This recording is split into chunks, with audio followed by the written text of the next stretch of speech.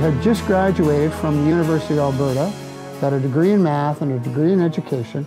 I was keen to teach math. And they said, there's no math positions this year. How about teaching phys ed?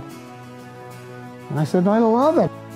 I transferred schools after 3 years, and over the course of those 3 years, I bumped into a mentor. And I'm proud to say his name is Mike Yurchuk.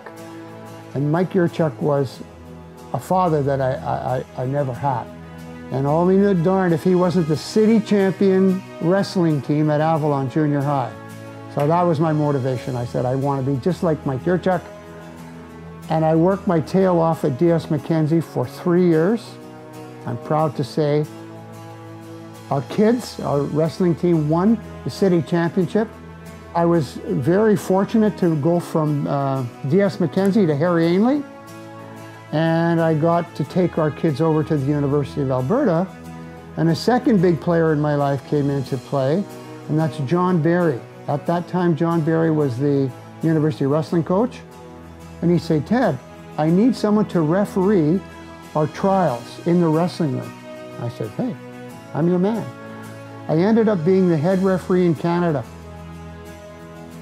With that job, I had a chance to go all around the world. I've been to the United States, I've done Commonwealth Games, I've done Pan American Games, I've done everything.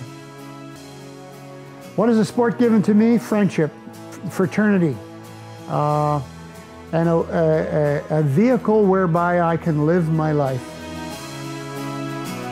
Ladies and gentlemen, please welcome to the Alberta Sports Hall of Fame 2019 inductee, Edward Ted Thresher.